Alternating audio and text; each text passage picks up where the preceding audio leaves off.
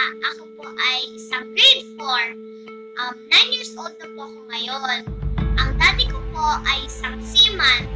Siya po ay isang OFW.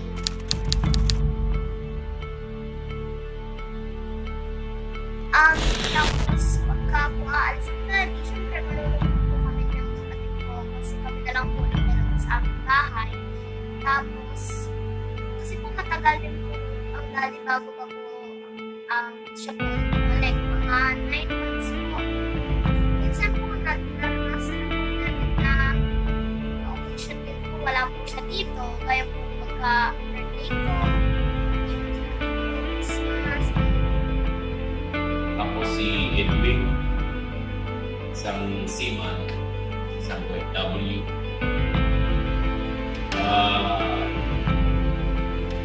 23 years na bilang isang OFW. May dalawang anak. Kailangan suportahan para sa kanilang mga pamalitan. Ang lahat ng iyon ay sa pagiging OFW. Lahat na bilang isang OFW, marami kang dapat salang-alang. Una-una, isipin mo, malalayo ka sa pamilya mo, sa mga anak. Kaya doon pa lang, naiisip mo isang OFW, mahirap. Pero yung hirap na yan, napagtsatsagaan, pagtitisan, masaisipin mo, para sa kapakananan, para sa kinabukasan ng pamilya, pagkakalimutan.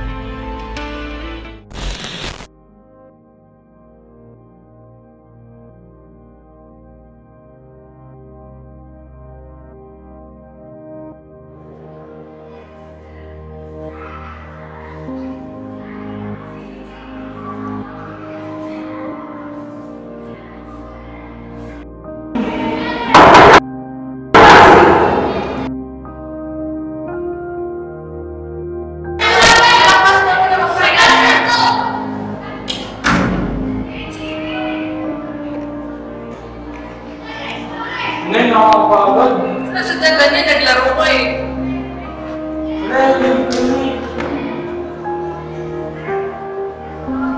Naisip ko lang, nakapag-desisyon ka na ba na bang kurso mo gusto mo? Opo, nakapag-desisyon ako. Gusto ko maging leadership officer. Gusto ko lang kumita sa napakang pera sa isang buwan para mayaman ko kayo sa hirap. Pero mahirap. Hindi yung mahirap, Pinay. Gusto magtiwala na pa rin sa kapangyarihan ko bilang ng tao. Kuya, nasa airport ka na ba? Yes, and there's a lot of people around here. Of course, kuya. Nasa airport ka, kaya malamang madaming tao dyan. Hey, don't make fun of me, little sister. Si Kuya Vince ba yan? Oo! Kuya, souvenirs at pasalubong ha? Oh, sure. Kuya! Nasa airport pa nga na si Kuya Vince, tapos puro pa sa lubong na agad iniisip mo. Aka na nga yan! Kuya, huwag mo pansinin yun. It's okay. By the way, where's Ate Jean? Umalis na siya kanina. Alam mo naman yun, ayaw kong mamiss. Kaya yun, busy-busyhan. Kuya Vince! Yung pasalubong ko ha, size 9, tas Ferrero, tsaka iPhone 10. Kuya, seryoso ka ba? Ang kukulit nyo. I will really miss you. Mamimiss ka rin namin, kuya. Sobra. Oh, siya. Sige na. The two of you, do not stress Ate Jean too much, okay? Okay, Jen, bye. Look at those Filipinos. The airport almost looks like a warehouse because of those balikbayan boxes scattered in. Every time I turn my head and observe every corner of this airport, boxes, boxes, boxes.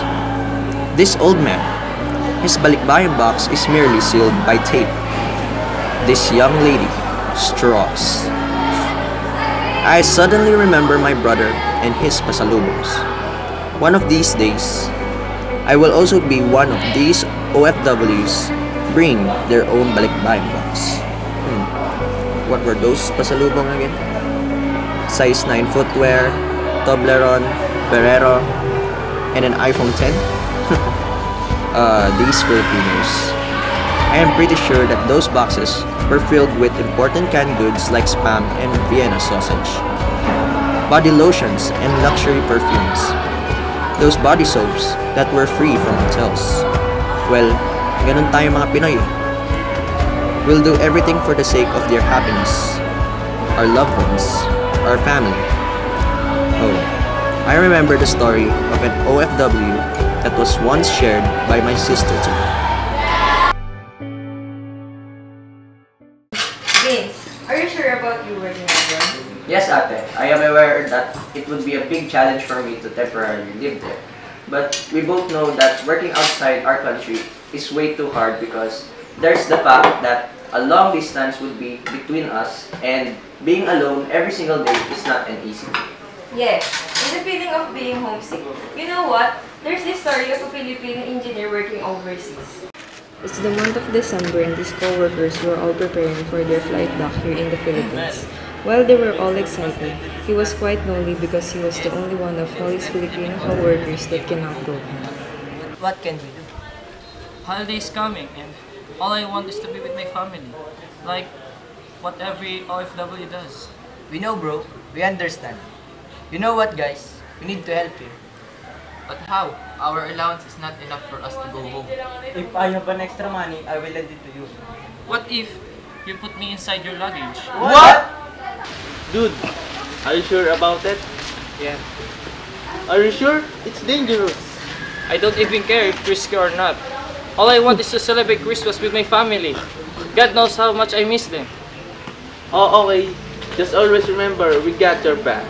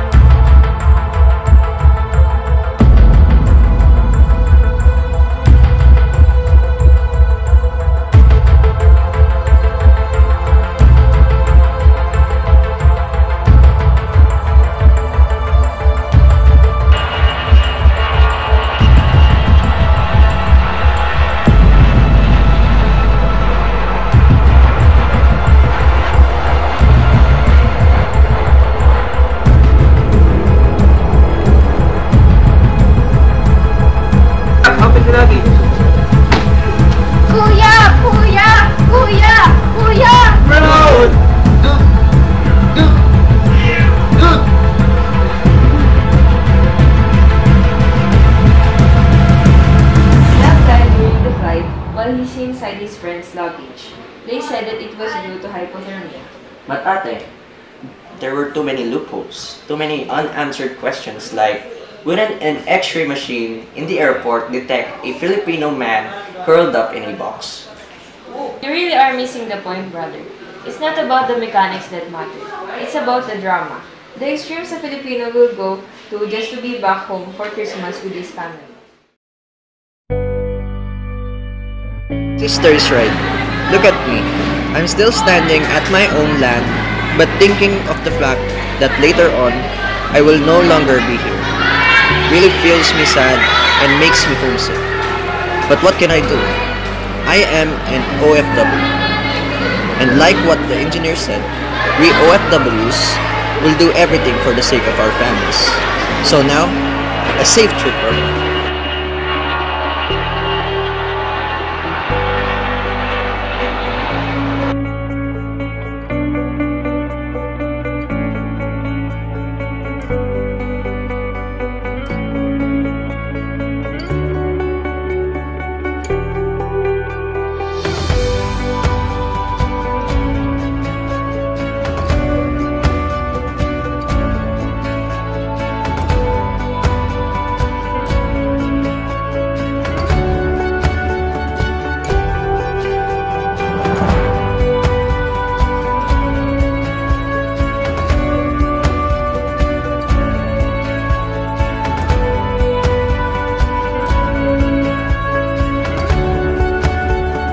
Good morning, class.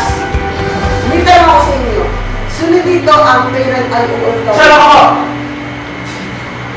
Luyo kami. Kamusta ang layo ang magulang? Mahirap. Walang nagluluto. Ikaw naman, James? Mahirap na alam ang tatay may babayaran. Ikaw naman, Ali. Mahirap din kasi walang tagagising sa umaga. We always think that being OFW had a wonderful life. We envy when we see them post in a beautiful scenery like beach, Disneyland, or a beautiful park. We crave the food they eat, especially those desserts that we didn't know. But have you really thought what behind those pictures and smiles?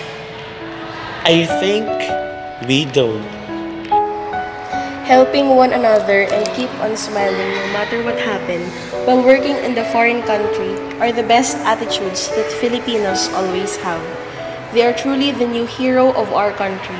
We must give thanks and respect to all the Filipinos work abroad, and we are proud that we are a Filipino.